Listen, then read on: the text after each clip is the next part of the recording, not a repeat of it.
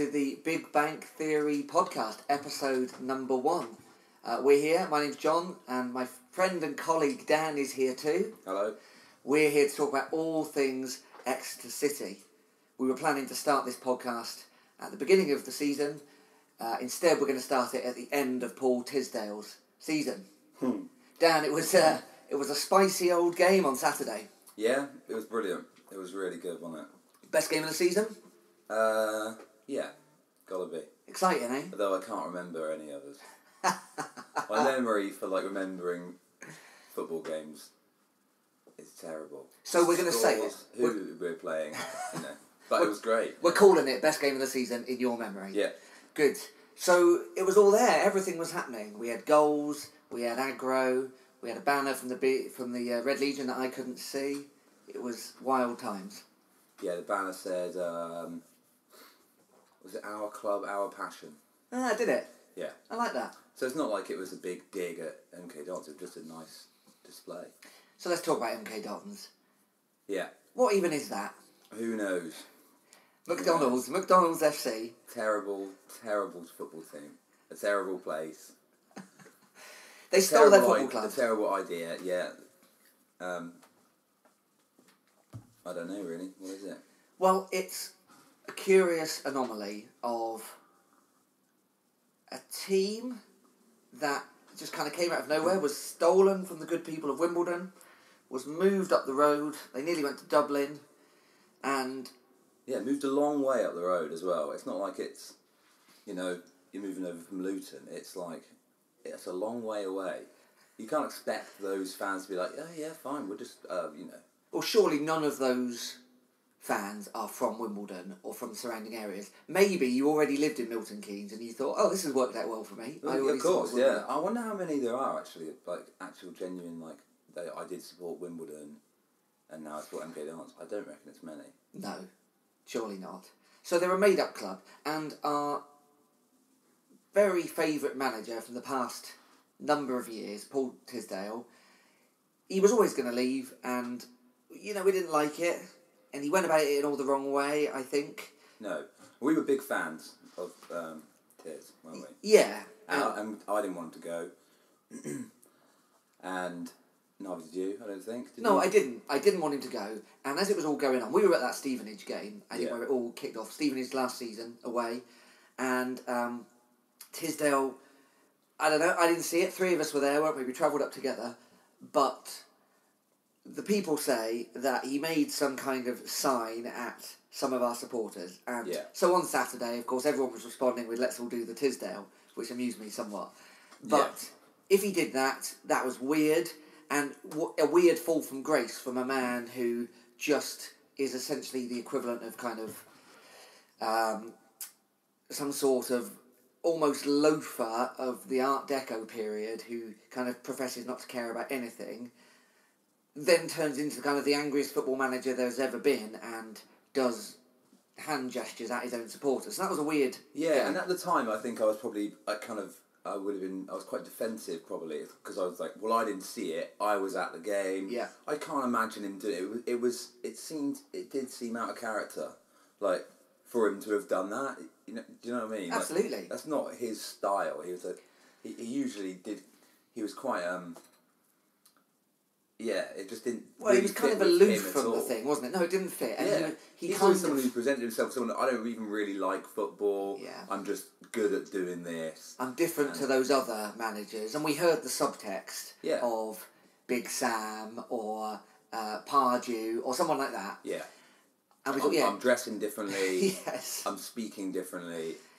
And, that didn't fit, really. Even though you got to give credit to Big Sam and Alan Pardew, none of them are doing the wanker sign at their own fans, are they? No, they're not. They're not. Although Alan Pardew has done some stuff. Well, let's never forget what he said to Pellegrini. You can look it up. I'm not saying that on the radio. He headbutted, who was it? A Crystal Palace player. Goodness knows. Yeah, he did. So that's Tisdale. And then so maybe he did that sign because his behaviour from Stevenage away through to Wembley was bizarre. And I felt, and I'd supported him a lot with our friends, with the people that we know. I'd supported him a lot and said, no, he's different, he's good, he cares. And maybe he did care, but then his behaviour at Wembley, when we'd already lost the game, and he maybe didn't know he was going, but he certainly told us there was a chance he was going. He didn't even wave at us. No, nothing. Very strange. Straight down the tunnel after... and, you know, that's the second time in a row, and, well, you think, you know, you're lucky. Some football teams would think, you're lucky to be in that position where you've been twice in a row to... You've made it that far, you came close, it means you're up there and, like, you're in the running. You know, I mean, I'll ask a Cheltenham fan what would they rather have or something. And yeah. I'm sure they'd much rather be there than not, but it was terrible. The Coventry final, the game was, I mean, from our point of view, we were abject, weren't we? There was nothing to get excited about. No. And at the end, you kind of feel like, oh, it's the least you could do, isn't it? The good people of Wanford. Just a little clap. The fine folks of Hevertree. Yeah.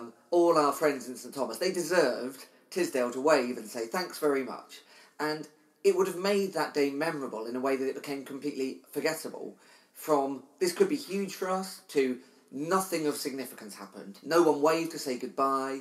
The football was awful. Well, in fact, it became the only thing of significance was the fact that Tisdale just did one at the final whistle. That's right. And that's the last time we saw him. So that's how he went. See you later. So he went. And then another year, a man up in the village had a car. Boy, I've never had no such thing sad. And he said to me one day, would you like to go to Exeter to do some shopping? I said to father, that would be a treat. I said, I haven't been up Exeter for years.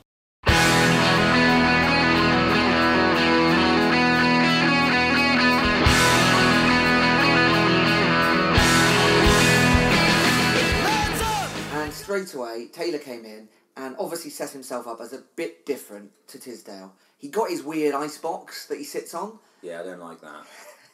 Well, I look forward to the day he passes out chalk ices. When we go up in third place, and he opens it up and chalk ices ahoy for everyone. If he starts making it a thing, like that's his thing, I sit on this ice cream box. People call me the ice cream man, and I give them out to the kids, you know, at the final whistle. Then I'd love that. He'd certainly be a cool character then. Yeah.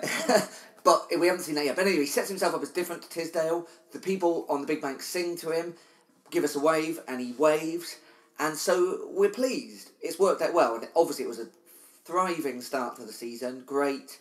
He just seemed to want the players to look like they were enjoying it again. And so we've had a really nice, and I use that word in the best possible way, we've had a really nice 6 months of, even when it's a bit stressy and some of our players have left and we think who's going to fill this in, or Boateng's injured or whatever, even when it's a bit stressy, we're having quite a nice time. We've never been in danger of relegation. Yeah, the start of the season is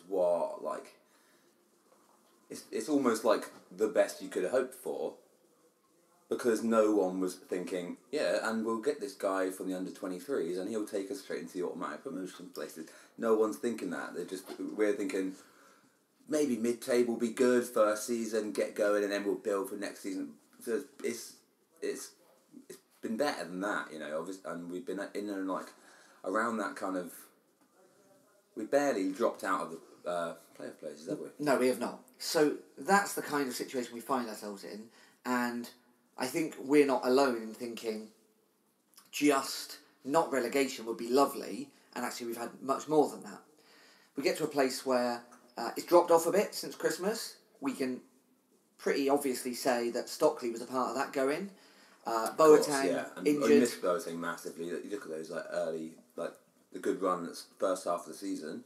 Almost every goal seemed to be a combination of Boateng, Nicky Law, Jaden Stockley. That's where all our goals seem to come from. And there was other people kind of weighing in, fought or got one, or a couple, and then Tristan Abrahams and goals from a few other places. But that, recently before the January transfer window had sort of boiled down to it's mainly Stockley scoring, which is what makes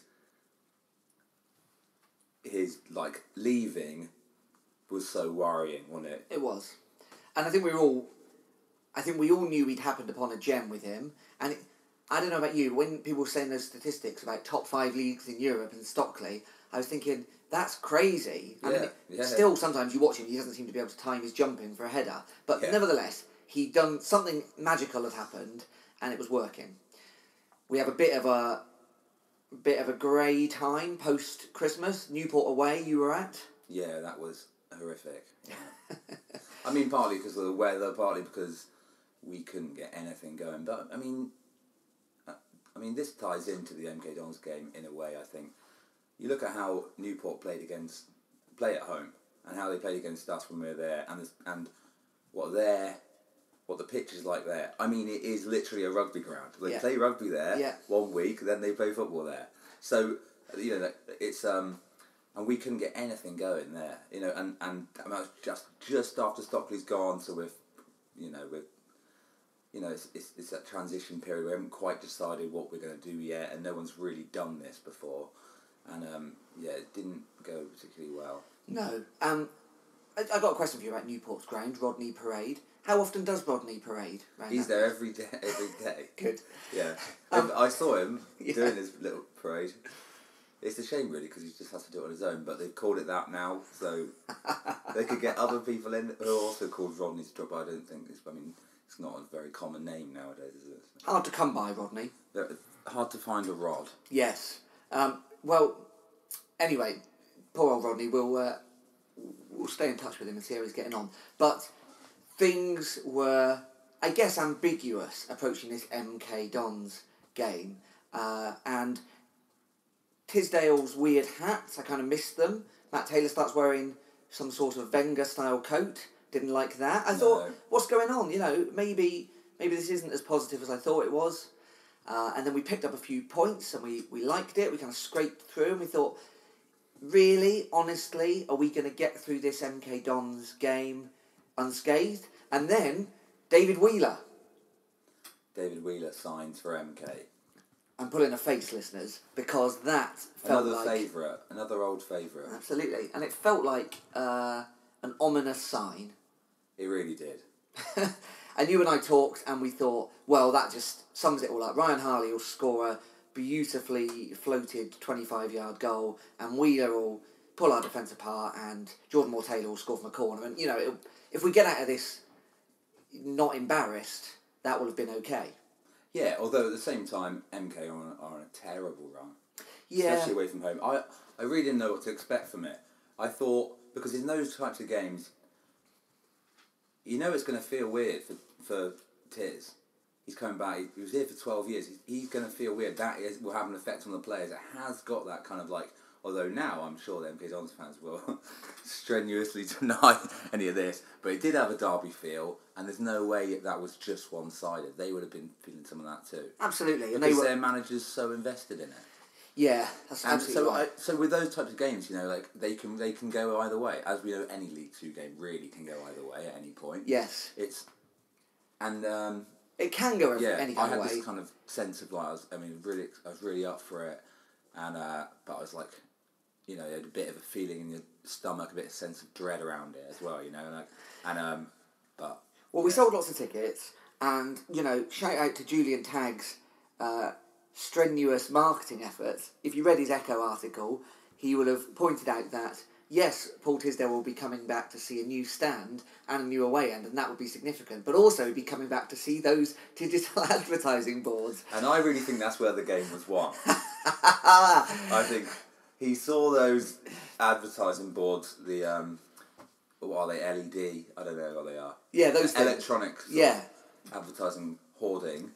And he saw that and he just couldn't cope. And everything, all his plans for the match, everything just completely evaporated and he just couldn't get the message to the players. And that essentially is why they lost the game. Well, he blamed the winter sun, but I think I was more blinded by the digital advertising hoarding. Yeah, let's talk about that interview. So, well, they turn up at the game, don't they? And there's rumours, and I can't confirm this, that Tisdale had some sort of muscle man bodyguard with him. That's the rumour. Protection. Yeah, hired protection. In fairness to the good people of Exeter, we packed that ground out. That was a big old attendance for what's essentially a very cold, normal game on a Saturday afternoon. Yeah. So 5,500 Exeter fans, 250 from MK. Pathetic, by the way. You get 8,000 at home. 250 travelling, pathetic. That is weird, isn't it? Well, it just fits in with the fact that surely they're just a tourist attraction in Milton Keynes. So people who live there think, yeah, maybe I'll go. but no one actually cares.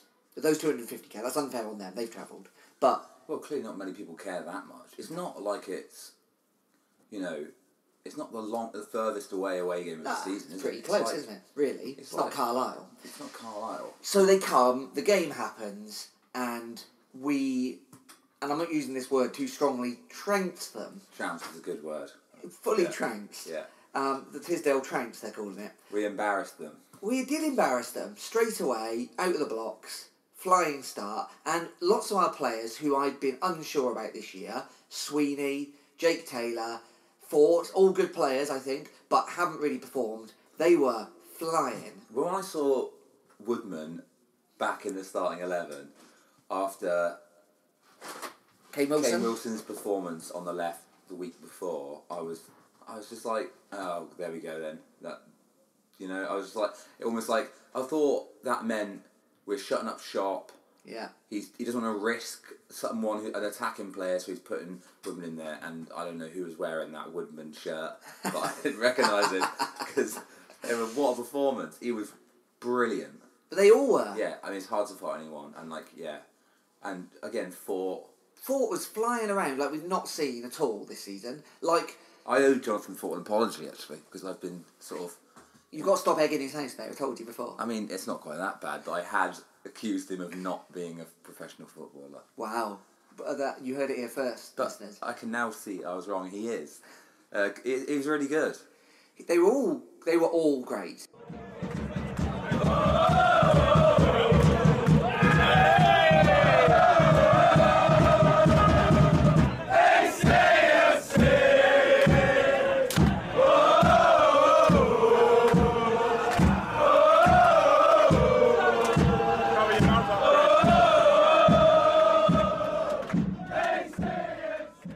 Favourite players, like City players ever. But you look at that game, and also look at the whole season. Harley's missed most of the season for injury, which is basically what's happened for the last few years of his career. Yeah. You know, there's not much he can do about that. That's not his fault.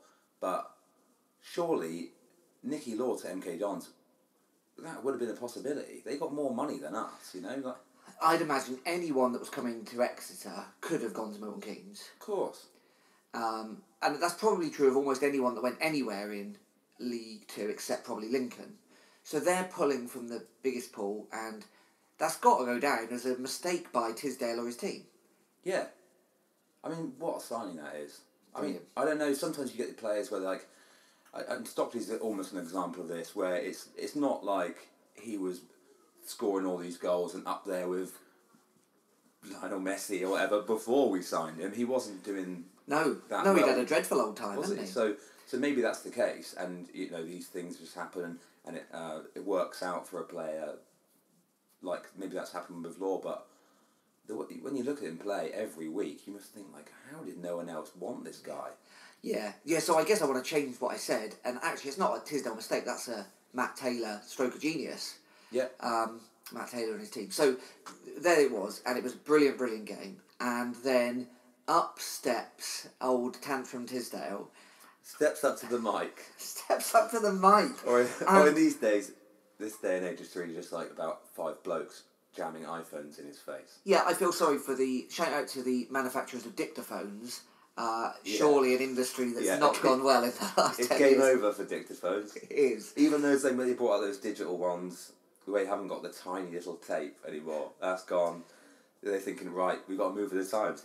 Get the digital ones in. Yeah, it's too late. See you later. See you later. Same with calculators, really. Anyway, that's by the by. I'd imagine Tisdale still uses a calculator and a dictaphone. Abacus, I reckon, and pen and paper. Pencil and paper. A quill. And parchment. Yeah, well, you know that the rumour is that he's had built some sort of Greek amphitheatre at Milton Keynes, and him and Perryman sit around in togas and draw in the sand where they think Harley should stand, which I believe is somewhere to the left of Nicky Law. Anyway, I feel sorry for all those people making those dictaphones. Tisdale steps up to the iPhone, and, you know, maybe his dad cap had fallen over his eyes. Maybe his parka his hood was too big for him. maybe the ear flaps on his patented ear flap hat had covered up not just his ears but his entire psyche, because what he came out with in that interview was, and I use this word very carefully, demented. Yeah. Claptrap. Gubbins. What is he talking about? Utter tud. Like, there's an agenda there with the things he said, because none of them make any sense in the real world. No, like I was saying about the Newport ground, you've been to other League Two grounds. It's not like... And also, you've been to St James's Park before. Well, let's not Quite forget. a few times. Let's not forget that Tisdale, in one of his many fundraising bids, wanted the money to redo that pitch, and the trust and the fans forum and all this got the money together so that pitch was, under his instruction, rebuilt. Yeah. That's him. That's on him. So he's now blaming it on himself? Well, I don't know. It's not like Again, Matt Taylor's been down there with his Toyota Yaris and he's done a few mushrooms around the goalmouth, is it? It doesn't make any sense at all. Like, yeah, if you watch it back, he's sort of saying, when he's saying, oh, this is League Two football, you've got to be, what did you expect? You've got to be able to be more streetwise. It's almost like he's saying, the reason we lost is because we're too good. Yes.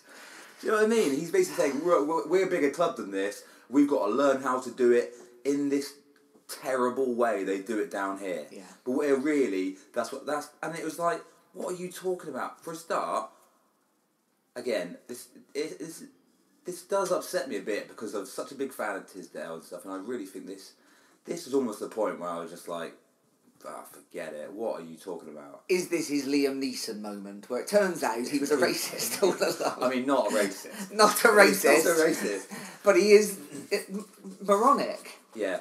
That was bizarre. And winter sun is not a reason. And let's not forget, we were facing and I'm doing the old speech mark hands here, we were facing the winter sun when we scored our first 2 goals in 20 minutes. Yeah. What's he complaining about? The sun was out the whole time. We were on the big bank. You couldn't see the entire game. It's not like it was only like that for them. No. So another point that doesn't make any sense.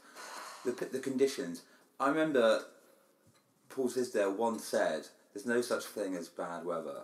There's only bad gear." Yes. That was after that game that got called off at half time last season. The Boxing Day last year. I would respond with this, Paul.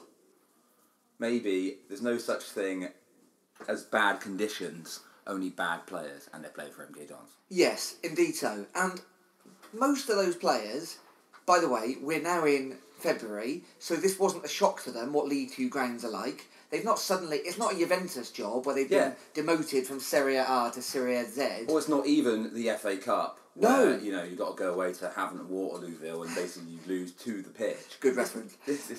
That is not what happened here. When I used to play Saturday afternoon football in the Devon and Exeter Football League, Intermediate 5 or whatever, and you'd go and play at Cheriton Fitzpaine, third team, shout out to the Cherries, and the groundsman had forgot to mow the lawn, that's one thing.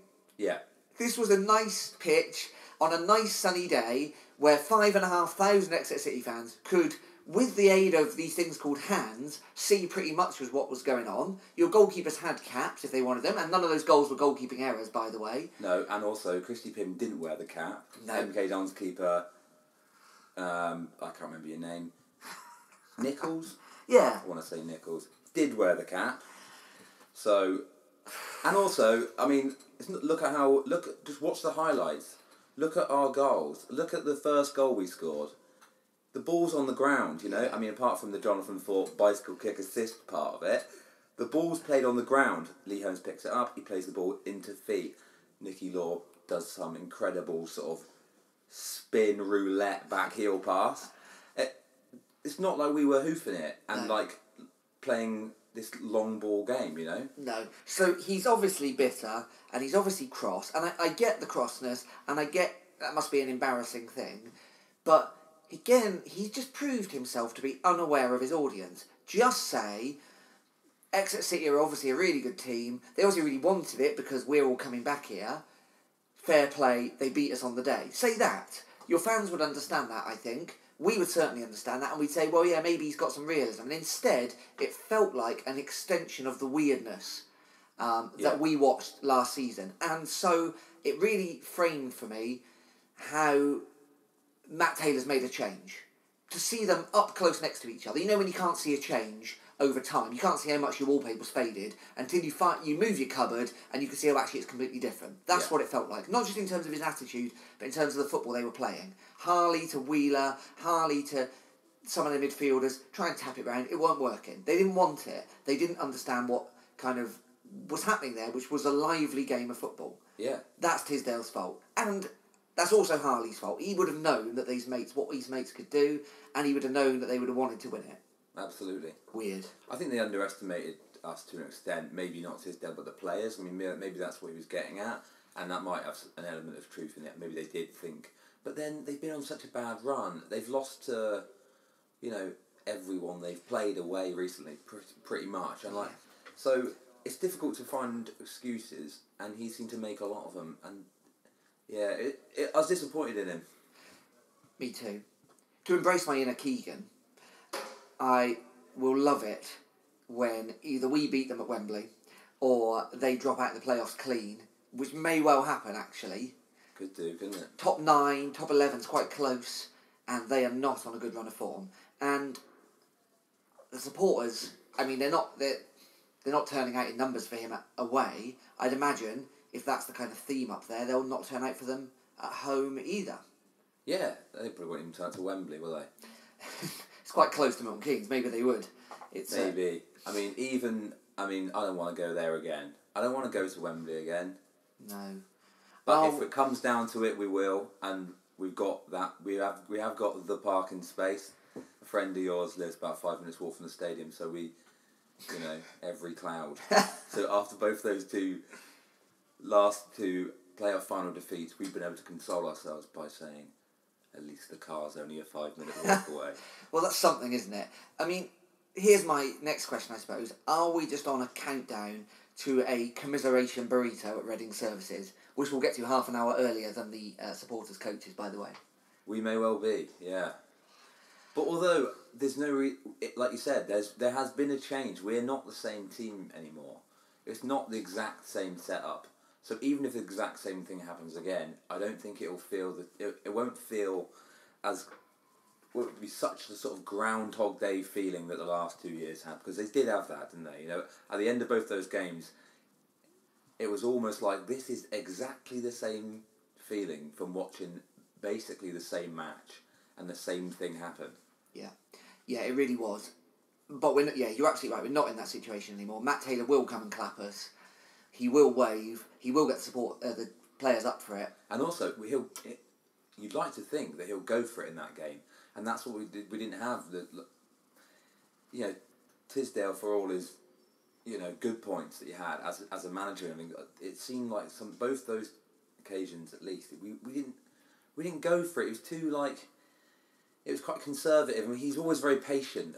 The football we played was patient, and it was frustrating at times. But over the course of the season, you have to say, well, it does work. But on those big one-off games like that, and it's not like we weren't capable of getting up for a big game. The semi-final against Lincoln, the second leg, obviously, that was probably one of the best moments of last season. So I went into that game thinking, I'm going to feel bereft of this person who was kind of unique, and I'm going to feel jealous of MK in only one way, that they're going somewhere. And actually, I came out of it thinking, no, we're in a really good place. Yeah, it's that is all down to what happens on the pitch, and it really. I mean, I think I agree. I probably would have had some of those same. I would have felt the same way had we lost the game. I guess that's true. If we'd lost it, you would be thinking some of those things, but we didn't. We didn't, but I can't. In a way, this is stupid conversation for a podcast because I can't really put it into words. But there's just something feels like progress, and I guess the truth is, for the last 3, 4, 5 years under Tisdale, there was very little progress. He talked the same, they played the same, the games and seasons panned out the same. Yeah, you'd see the youth setup progressing, but you wouldn't see the senior side moving anywhere. And we also, and behind the scenes, the club obviously has been making big progress, and some of that is down to Tisdale, and like a lot of it happened while he was there, even if it wasn't anything he was directly involved in. So all that has been pushing towards the fact that we, are trying to take the club forward, and maybe into League One is like the last kind of bit we need to get past, so we can have all this stuff that is ready for that level of football. Yeah. And so when that happens, the sooner the better. But we'll be ready then, and then especially with the youth setup, you see all these young players coming through. Look at the ones who've gone on to look at the success some of our youth players have had just in the last couple of seasons. It's incredible. Yeah. Ethan Ampadu. Yeah, Watkins. Story. I think Grimes. Yeah. What was difficult to take with all those players was the team and the club.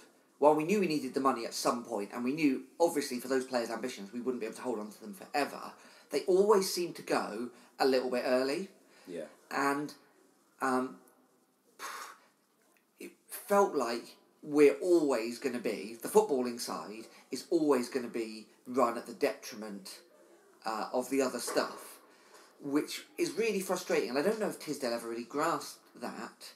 And as brilliant as it is what happens behind the scenes, and hats off to all those people that run that, I think there was maybe a bit of an imbalance between Tisdale's team and them. So when he said, no, it's important that we are making progress in ways that no one else can see, and by that I mean the people that come to the games, it then felt really difficult for us to stomach that, when actually if we had this player for another 6 months, we'd be pushing. So if Watkins had still been with us at last year's playoff final, I think it would have been a different story. Yeah. And you can add 20 other players into that narrative. So what would be brilliant to see now, and this is why I think it feels like progress, is Matt Taylor, even though we always knew we were going to lose Stockley at some point, he's made it look really clear that he had a plan for when that happened, which was huge number of new players. And in the same way that Tisdale never made substitutes at the right time, I felt, he also never made transfers at the right time. And it was always a bit like, well, we'll just manage with what we've got, or we'll bring in this person last minute. Or they'll look good, but they'll just sit on the bench, so why have I even brought them in? Whereas Taylor seems to understand the narrative of, here comes someone, this is why it's good for the supporters, this is what it's going to look like in practice, in footballing terms, so that we can just move forward a bit. And I think we're all realistic, and it's very unlikely that Exeter City will be the next Bournemouth, but League One is at least where we deserve to be. Absolutely. I couldn't see the view anymore. Was he Mumbo? Right. What did he say? He said, "Edge is edge, He only chopped him down because he couldn't see the view no more. What's he Mumbo?" What did he say? He said an edge is an edge. He only chopped it down because it spoiled his view. What's Reaper moaning about? So he's brought in Randall Williams. Yeah. And Ryan Bowman. Yeah. This lad from Wolves. Yeah. Donovan Wilson. Yeah, Wilson coming in and O'Shea staying. Okay, Wilson. So that's been good and positive. And it just feels like, yeah, okay, we know we need stuff, we're going to do it, we're going to make it happen. We've made it happen. We've had a really good transfer window, I think. And shout out to Matt Taylor for realising that actually often supporters are won over by internet rumours and something to get excited about between Saturday to Saturday.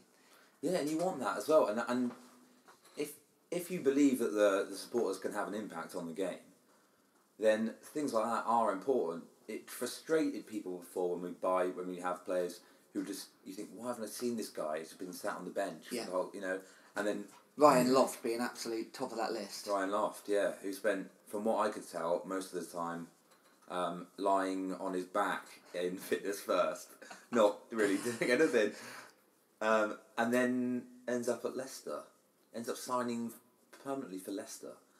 It's a and mystery. Then you must think, I don't know how he's getting on there. I think he scored a couple in the under-21s, but you must think, like, someone's seen something in him that they think he's worthwhile. What did he play like? I think he started the last game of last season, didn't he? Yeah. He came off at half-time, so I thought he looked all right. It's very strange. And so that kind of decision from the old era has been thankfully banished, I would say. Well, I hope so. We see progress often. I mean, it was a strange old thing to do, so it'd be weird if any new manager came in and carried that on. Yeah, and I think Tisdale's enigmaticness, at times you thought like, oh, this pays off, but in the last few years it never really paid off. So to see someone, no offence to Matt Taylor, who's a bit less of an enigma, although what is in that ice cream box he sits on, apart from that, I think actually, we just need something that's a bit more solid and real, and I think that's been a really welcome change. Yeah.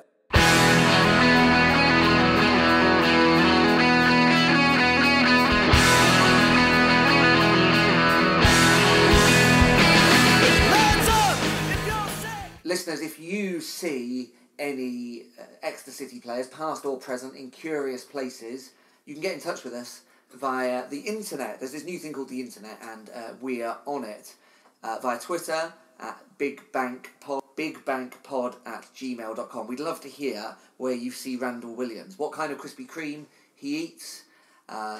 One of our favourite pastimes, mine especially, is just seeing City players around town. I've nearly knocked 3 over on my bike, the most recent of which being Lee Holmes outside Mega Kebab. Nice. His fault, not mine.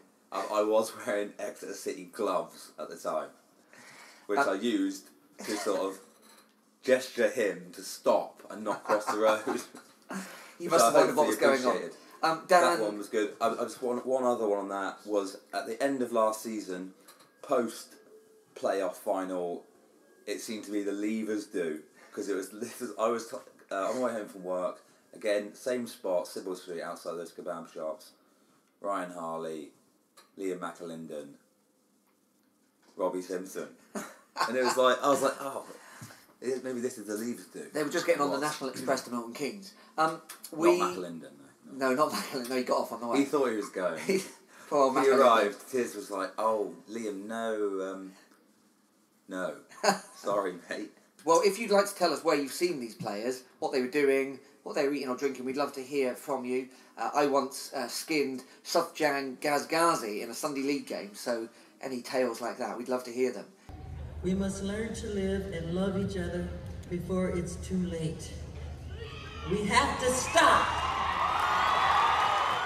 Well, Dan, it's been good to talk to you about the highs and lows of our season so far, but there's serious times approaching. The next 5 games, let me read them out for you.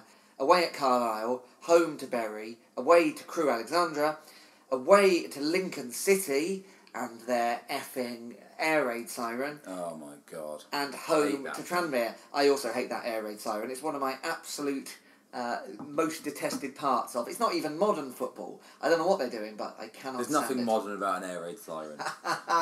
No, let's hope that Brexit doesn't bring them back into vogue. No, absolutely. Yeah, get out of that. In a way, that's the one reason I sort of hope maybe they get promoted and we don't, or we get promoted and they don't. I don't want to take that air raid siren with them. Maybe we could just go and stick a screwdriver in it. Yeah, they'd find another one. Maybe so. So those are 5 serious games. I mean, the next one's big, isn't it? I think after we've obviously got a good bit of momentum after Saturday. If we can do something in this game, considering, I think Carlisle are the only team currently on better form than us. Yes. In the form table, they're the only ones above us. So if we can get a result there, I think that's going to that's going to really colour the next 4 of those games, because if we can come away from those 2 games without losing, then we'll think we can do anything. Well, if we were unbeaten, let's say we're unbeaten in the next 5, which is a huge shout, and I think probably a bit unlikely, but if we were to pick up, 9 points from the next 5 and come out of it only losing 1, that would be massive for our... that'd be amazing. We'll have to wait and see, but I think... The reason to be positive, of course, apart from the fact that we are in decent form, and obviously the MK Dons game was, real standout performance from the whole team, but it's the consistent performance of Moxley and O'Shea at the back. Yeah. I mean, to start with, I think there's questions there, isn't there? That's not even at the start of this season. That wouldn't have been anyone's first choice centre back pairing. A really young Loney and a ageing, sorry Dino, left back. But in centre back. No, indeed. It's been an absolute revelation. Yeah. In the same way that I'm constantly surprised by Exeter City centre backs. I don't know who's teaching them. Who's coaching those guys? Well, I guess it's old Matty Taylor, isn't it? Of course. And, like, if he doesn't know a thing or two about that, then who does, I suppose. But, I mean, credit to whoever, and credit to those two, because they've looked just, like, incredible. Yeah, they really have. So I'm not worried, actually, about any of these games. I think we'll go and give a good account of ourselves. Absolutely not, yeah. Because look at MK Dons, they've got these... We've not had much of a chance to see MK Dons play, obviously. That's the first time I think I've seen them. And, you know, there's no match of the day exists for that level. So unless you're really interested in a look at seeking out that kind of thing, you know the names of these players because you see they've scored a load of goals. Yeah. Chucks and EK, you know, but in real life, he couldn't get past those two, could he? You know, and it fills you with a bit of kind of. You think, well, if they can keep him quiet, then there's no one that they can't do that to. No, I mean Lincoln at home we were outclassed, but that was a really long time ago. Just when we were kind of finding our feet. I'd like to think they flew out the gate as well, didn't they? Yeah, and of course they've got a lot of consistency and just brought in extra better players. But we'll see what happens. But those are 5 huge games. The thing that I'm most positive about is how great St James Park was on Saturday against Milton Keynes. And I was talking to my son's teaching assistant, shout out to Mrs Perryman, and she... Any relation? I don't think so, actually. I should ask her. Otherwise you're not welcome here, Mrs Perryman. No, well, she lives on our street, and I've never seen Steve nearby, so I guess she's no relation. But she said, well, it's going to be like that every home game now, and I think she's probably right. I've noticed a great, significant increase since the new stand went up in terms of attendance and in terms of atmosphere, and you come and watch a game like that, and you think, well, yeah, I want to go to that next game. Well, I hope so, yeah. 5,500 City fans is big, isn't it? And I know it's like the Tisdale derby, and I'm spitting on the floor as I'm saying that, but that was really great football, and we could see this push forward for promotion kind of really happening. Yeah, and like I said, I think it definitely helps the team, doesn't it, you know?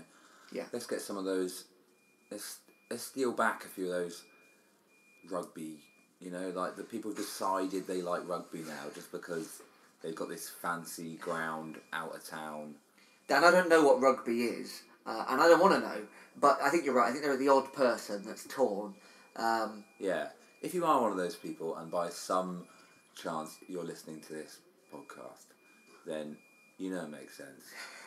We're offering... I know you can drink a pint and watch the game, but come on. We're offering rugby conversion therapy. Yeah. It's not in the style of kicking over the post conversion, but come and see us and we'll tell you all the reasons why rugby's stupid and football's better. Yeah, it's like a sort of brainwashing thing, but it's positive. Well, the truth is you've been brainwashed into... Me? No, not you. I see, the rugby fans. The rugby fans. Something's gone wrong in your brain where you think it's a better idea to go and watch that than it is to come to St James Park. Yeah, shout out to the racially dubious Exeter Chiefs and their, a questionable fella with a tomahawk. I don't know what that is. I know that we support the Grecians, but I think that's due homage to the good people of Greece rather than to the oppressed Native Americans. Shout out to you if you're listening to this podcast. Yeah, shout out to Plato. Shout out to Plato and Socrates, not the Brazilians. Friends, it's been good to talk to you. This has been the Big Bank Theory podcast. We'd like to hear from you. This is going to be, hopefully a regular occurrence. If you want to get in touch and tell us where you've seen those City players past and present, maybe Steve Flack's fixed your garden wall, maybe John Sharp is knocking on your door asking for money for hospice care. We'd love to hear from you. You can get in touch. Big Bank Pod on Twitter or bigbankpod@gmail.com via the email. We're also on Facebook. You can find us on there. My name's John. My friend and colleague Dan is with me. Yep, that's me. It's been good to talk to you. We'll see you next time. See ya.